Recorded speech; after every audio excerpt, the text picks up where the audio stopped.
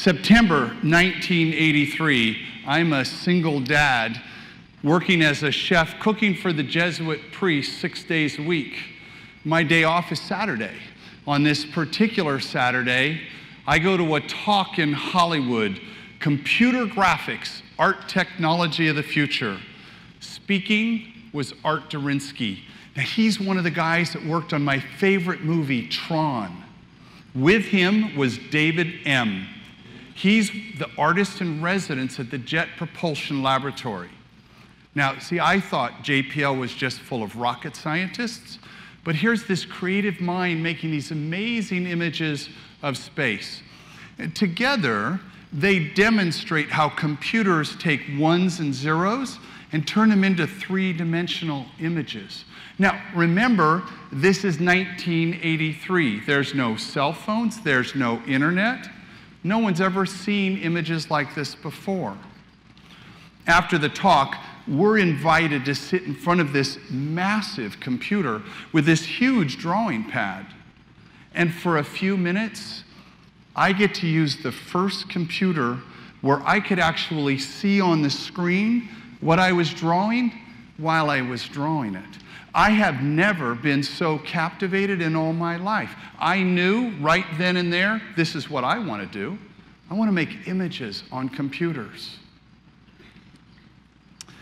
Well, I'm thinking that, how can I do this? I'm a chef. My images are made with meat and vegetables, not ones and zeros. Well, the next day, I am at the Jesuit kitchen, and Father Tom comes up to me after lunch and says, "How was your day off?" I went to Hollywood. I got to listen to these guys talk about computer animation. I got to draw on a graphics computer. That's what I want to do with my life. I want to spend my days drawing and animating images. Okay then, how are you going to make that future a reality? I don't know. What am I going to do? Here I am, overwhelmed by the scope of this future I desperately want, with no concept of where to begin. I was paralyzed. Father Tom reached out on my shoulder and said, "Mark, breathe." When you don't know where to begin, start by making a list. A list helps you plan to reach the goal. It's just like making your menu.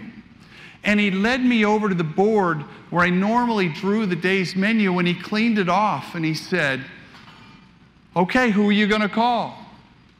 Call? I guess I could call the guys who taught the class. Great, write that down.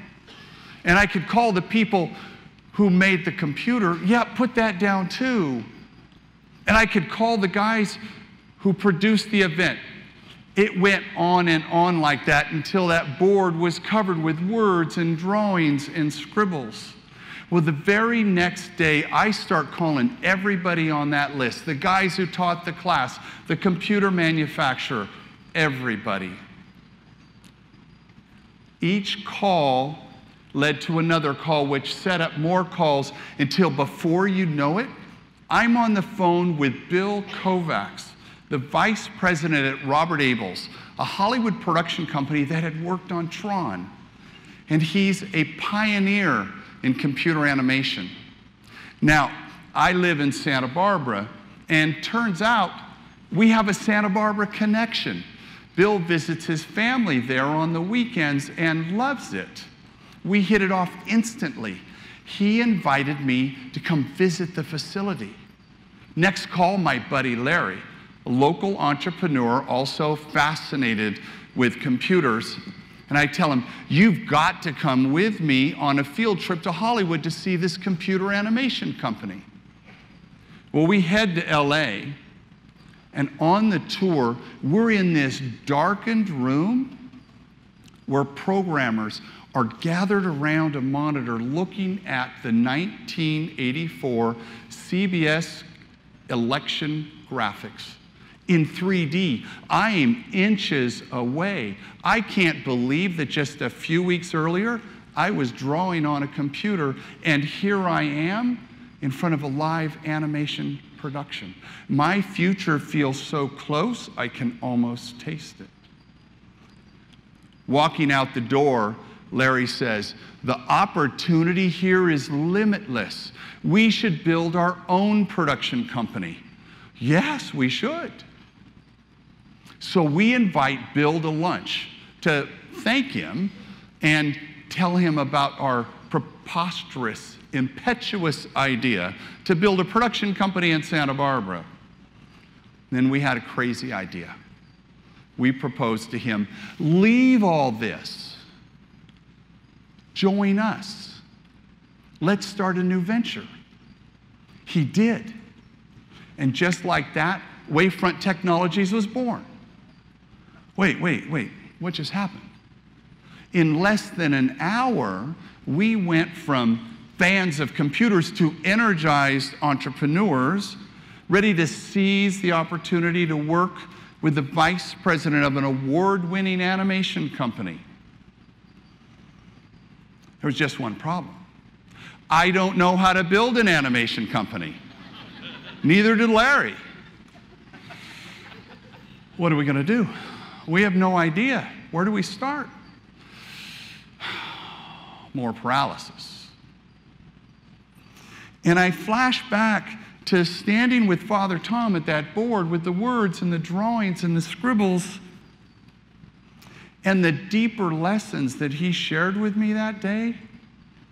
Clicked. And I realized that when you don't know where to begin, picture your path and you'll own the outcome. That insight inspired us to create a system we used to build our new company and fundamentally changed how I solve problems to this day. We all have problems in our life. Some of them are trivial and easily dealt with. But what about the tough ones? Like wanting to change your career or starting an organization that's going to focus on the environment or working with your community to solve some injustice. Many people would let the scope of those challenges stop them. But it is worth your effort to focus on these. These days, everyone wants one-click solutions to life. They want someone else to solve their problems. But they're your problems to solve and your rewards to earn. Now, with my background as a chef, I think of problems as recipes. They have steps, a beginning, a middle, and an end, and a list of ingredients. Recipes are predictable and reliable in this wonderfully creative playground. Creativity isn't an ability. It's not an innate talent. It's a mindset. You choose to think, to play, to innovate without judgment. So the next time you are overwhelmed with the scope of an amazing opportunity and you don't know where to begin, I invite you to try my 5-step recipe. It uses creativity to help you picture the path so you'll own the outcome. I call it see what you think. Step 1, begin with a breath. First step's easy. Breathe. And exhale slowly. Do it with me.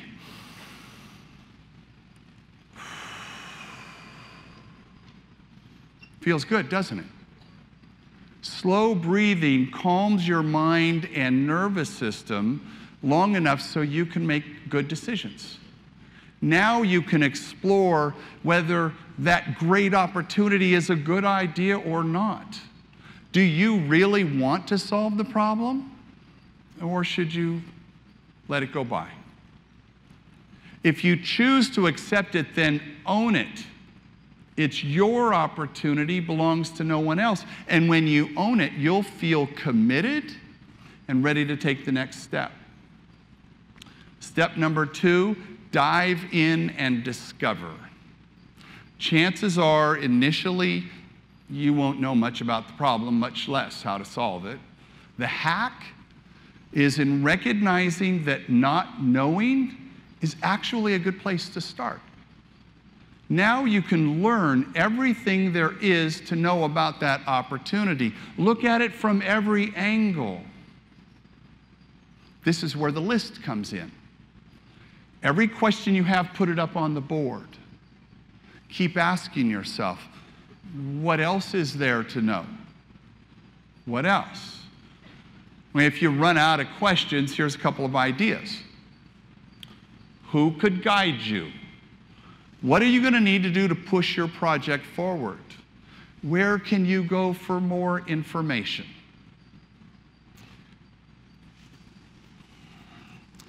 Now, what I also want you to do is then we're going to take that list, and then we're going to move over to step number 3, which is cluster the chaos. Now, you're going to organize the list so you can make sense of that complexity. Now, looking at that list, there are some things that are going to need to be done first, second, third, and so forth. And what I want you to do is draw a box and take and put, we're going to label those boxes, who do you need to talk to, what needs to be done, and where are you going to go for more information. Then put a box down at the bottom called the parking lot.